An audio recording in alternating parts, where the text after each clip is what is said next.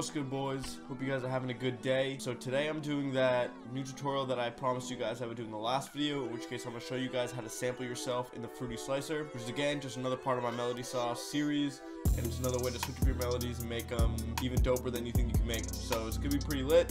Just a heads up, this is going to be my last video using my computer default face cam thingy. I got a new camera, it's nothing special, but it's going to up the quality a little bit. So that'll be good, and I'll be able to fix the lighting once I get back to school, which is going to be in the next week. So yeah, even though I'll be at school, I'll still try to pump out as many, it's college, so some free time, I'll try to pump out as many videos as I can for you guys. Again, if you like the video, comment, like, and subscribe. Subscribing would be dope. And yeah, let's get right into it. Alright guys, so before we get into really working with the Fruity Slicer, showing you guys how to sample yourself, let's just make a quick sample. So I got this bell here from Omnisphere.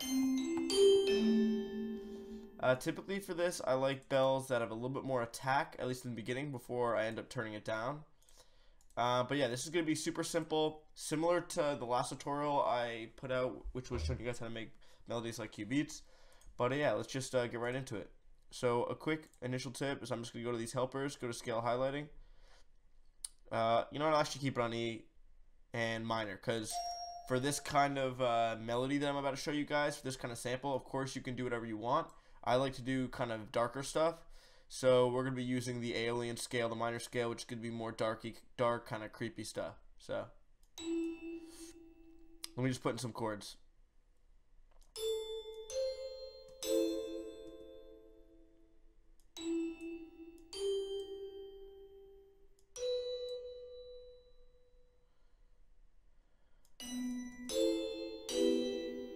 Also, guys, you might think want to know how I just did that real quick, and the key is sort of an easy way to do chords is to once you've done the helper and you got scale highlighting here, you see all these lighter spots, that's going to be in key. And so a quick way to do chords is you just skip one, go to the next one, skip one, go to the next one.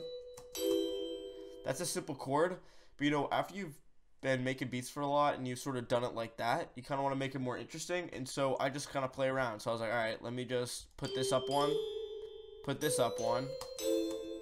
You got a whole new sound. And then for this next chord, I was like, all right, so I just kind of switched this one up. Now why don't I bring this one back to normal?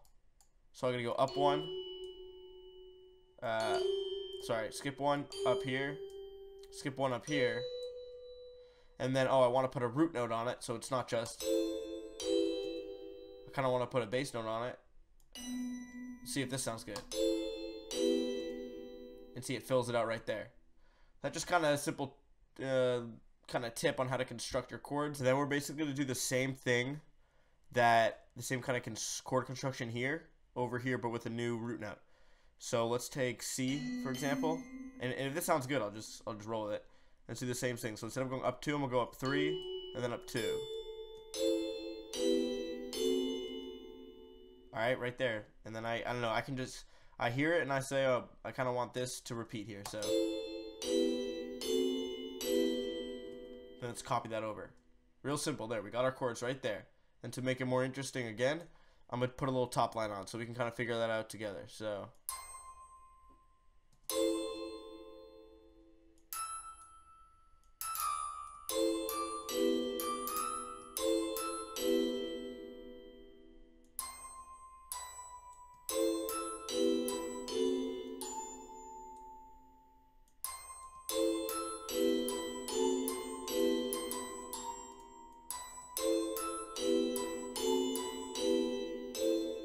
alright, simple line. I'm just going to copy and paste that over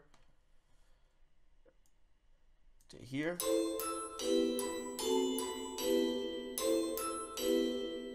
Alright, simple and easy. So then what I'm going to do next is I'm going to just clone this. I'm going to do the same exact sound, and to make it a little fuller, I am going to, instead of making a complete new sound, I'm going to just put this one in the mixer. And I did the same kind of thing in my previous video. I'm just going to go to gross speed real quick. Super simple. Half time it.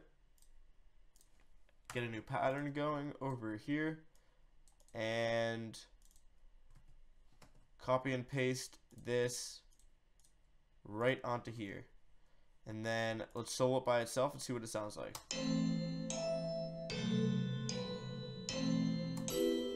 that's going to fill it out. And then I might want to drop this an octave, which I just Command A and then Control A and then Control page down, and then see what that sounds like. That's a little low, so I'm gonna just bring it back up. Okay, and before we get any farther, I kind of want to put just a few little effects and EQ on it. So for this one, it's a little too like sharp for me, too much attack, and so I kind of want to make it a little bit softer. So I'm gonna put a fruity chorus. I like to put a fruity chorus in this fat clean preset every once in a while. This is just a stock plugin. It's a cool thing you can use.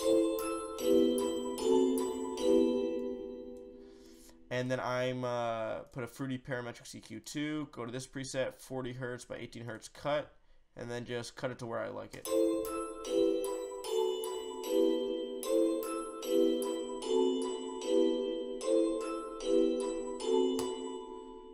You know, getting rid of this high allows when you actually get into the melody for the hi-hat to come through and the upper level of the claps.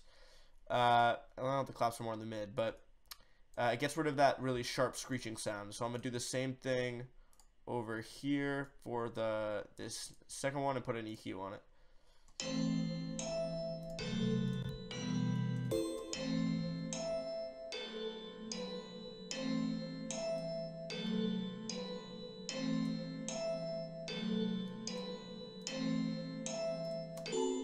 Alright, and so we got this.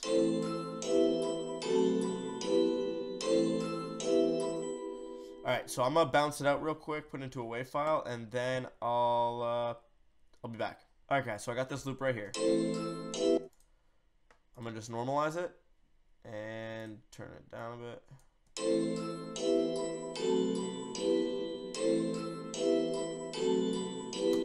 So basically I created this sample right here, and what's going to be cool about this video is I'm going to show you guys how to then sample yourself. So pretend this, you know, that's my own loop, like we just made it. So then I'm just going to open up the Fruity Slicer right here. I'm going to open up a pattern, and then I'm going to take this sample and drag it right in.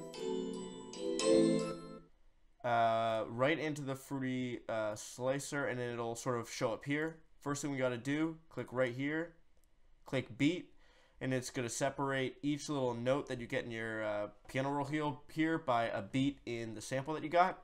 And then you got a bunch of different tools over here. So first off,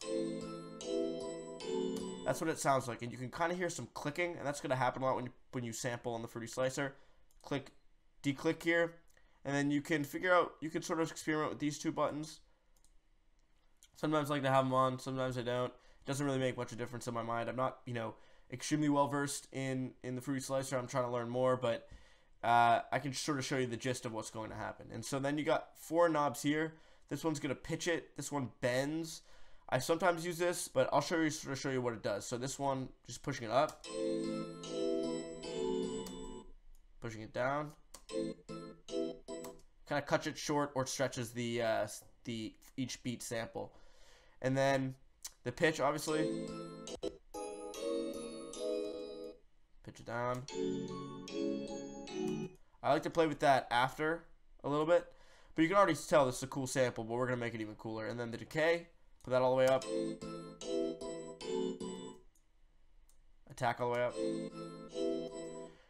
Might be counterintuitive. Attack all the way up means there's going to be less attack. So what I like to do is just turn the attack up a little bit on almost every time when I sample myself, and it's gonna make it sound a little bit more sample-like, a little cooler. I think when the sample has too much attack like this,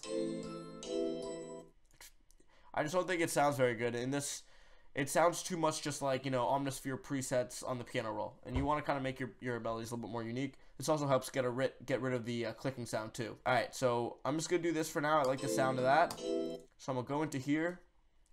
I'm going to Control A and then Control Delete to get rid of all that, and I'm going to sort of make a little pattern. Alright, so I kind of like this. I think I'm going to push it up here. Yeah, like there, and this is what I got. And I'm going to just copy that over. And already, this sounds super sick. I can already picture a sick beat going to it, and we're not even done yet.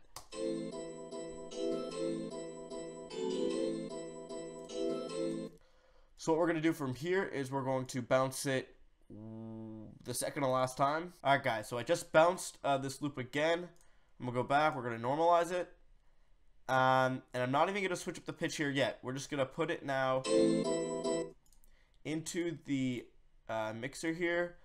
And we're just going to add two effects that I showed you guys in the last one. One is going to be unstable. I'm going to just bump this up a little bit. It's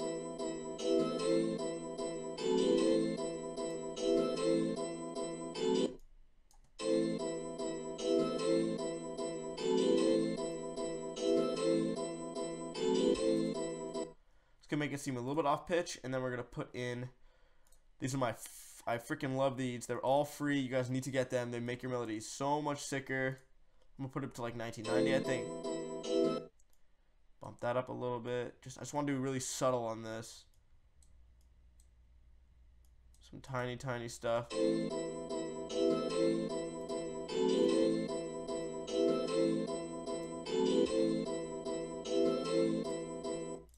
Alright, and then we're going to bounce this one last time. And so I'll get back to you once I export this. Alright guys, this is the final loop here. Video loop 3. Going to normalize it again. And then this is where I'm going to pitch it. So I'm going to just go over here, right click, make unique. I got these two samples now. And so I'm just going, I got this one. And I'm going to pitch it down just a little bit. Let's see what this sounds like.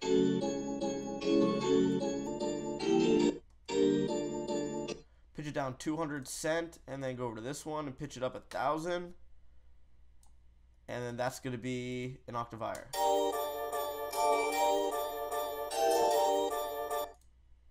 And so guys, right there I got my I got the sample that we just made, sampling ourselves using the Fruity Slicer, using some techniques that I showed you guys. You can see the process right here, all the way down. Super simple, super quick, and makes your melodies sound pretty sick. So yeah, so I guess, I don't think I'm going to make a melody with this one because, I don't think I'm going to make a beat with this one like I did in the last video. Because I actually think this is a pretty sick melody. I really like it, so I'm going to sort of, I guess, announce. Not really, because you guys probably don't care that much. But sort of say I kind of mentioned it earlier, I'm making a loop kit right now. It's going to be between 20 to 30 melodies. I've done like 8 so far. I think I actually might include this in as one of the melodies. It's pretty sick. I like what I did, so I'm not going to make a beat out of it. That's going to be for you guys if you get it. I'll let you know when I drop the loop kit. I'm not going to drop it.